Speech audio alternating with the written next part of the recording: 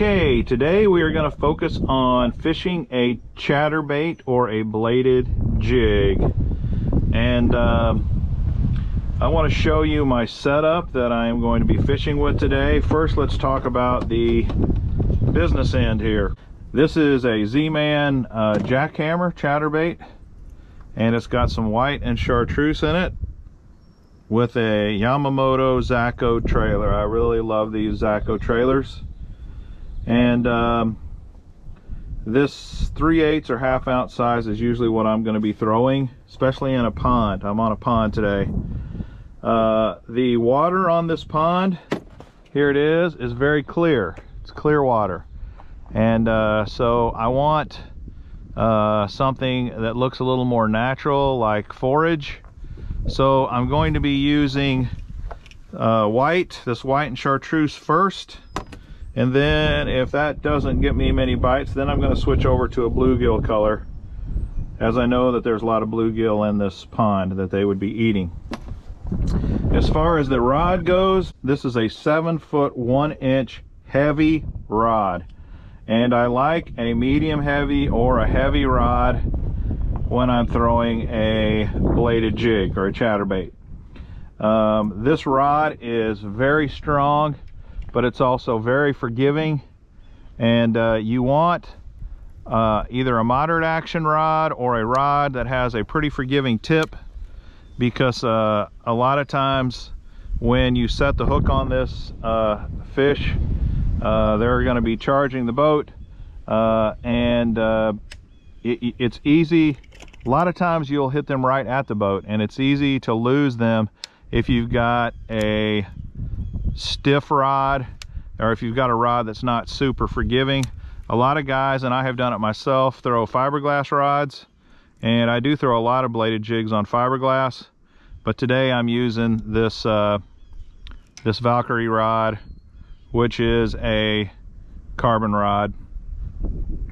So that's the rod. As far as the line goes, I'm going to use 15 to 20 pound tests. Today I've got 20-pound line on, and that's just because I had it pre-rigged. As clear as this water is today, I really should downsize to 15-pound test, but since I've already got this set up, I'm going to leave the 20 and see how that does me. And then I've got a Shimano Metanium reel. It's a great reel. I probably have a little too fast a gear ratio on this. This is an 8.5 to 1. That's probably a little fast, so I'm gonna have to force myself to turn this handle slowly, and we'll just see if I can make that work. If not, then I'm gonna switch it up. The great thing about chatterbait fishing is if it's on, and it's gonna be really fun today. This lake does have a lot of grass in it, and chatterbait fishing works great around the grass as well. So, try one more, a little shallower. There's one. That's a good one. Now, isn't that funny? The buzzbait went right over his head and didn't get him. Dang, he came off, but that got him.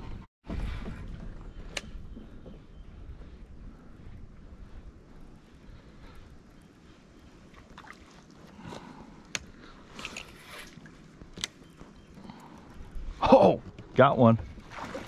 He was right on that tree limb too. That's, you know, that's a perfect example of how you can catch them on wood. You just got to be prepared to lose some. And I really thought he choked that thing. Look how far it is down his mouth. I really thought he was a tree limb for a minute when he hit it. Going along the edge of this timber, see there? That's your problem. One of your problems.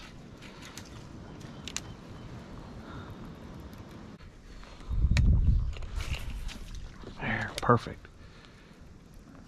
Perfect.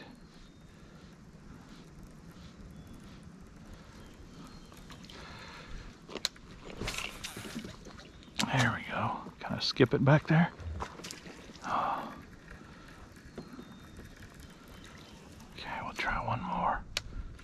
Let's skip it along there. Not bad. That should have got some interest, really. There we go. Right on the outer edge. Of course, they may not be on the outer edge. It might be up here in the middle.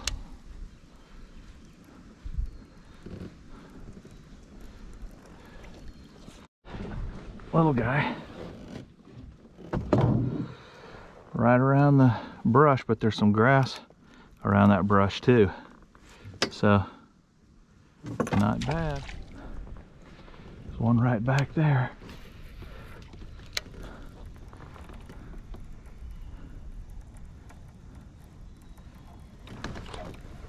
He hit it, but I didn't get the hook in him. There's one. Shoot.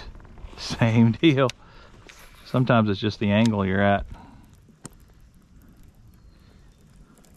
How about that 2 in a row back there? What's the odds of me hitting the third one? Right there. They're right on the other side of that log laying down right there. Oh. That's a better fish. That's better than either of the 2 that came off. And he was hooked. He was hooked on there good. That's a pretty one. That is a pretty bass. We'll pick it up, but there's a log. You can see the base of it sticking up there, and it runs all the way out into that brush pile. And those 3 fish were all stacked up on the other side of this log, right down in there.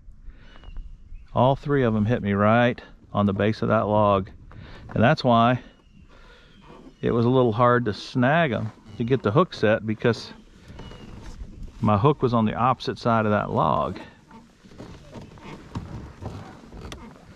So for whatever reason they like that piece of wood right there.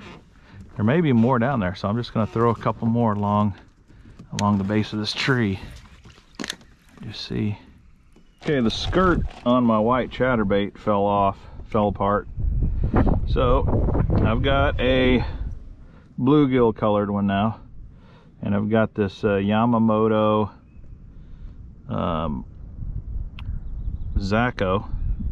And this is the electric shad color. I think it looks pretty good with a bluegill colored chatterbait. So let's, I'm gonna go back around some wood, because it seems to me like more fish are on wood.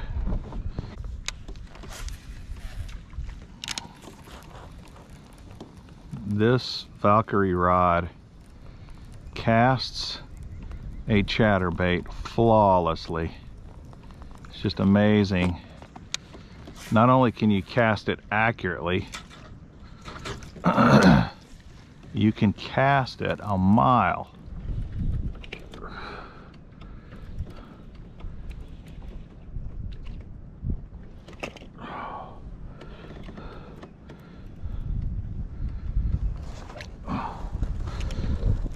Good chatterbait fish.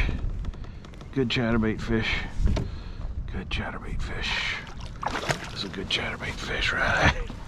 Yeah. Yeah. Nice. Nice, nice, nice, nice. Right on the grass edge. Oh, that's a good one. Oh, yeah, that is a very good one. That's a good fish right there, boys and girls. For all to see. Very nice. Very nice. On a chatterbait.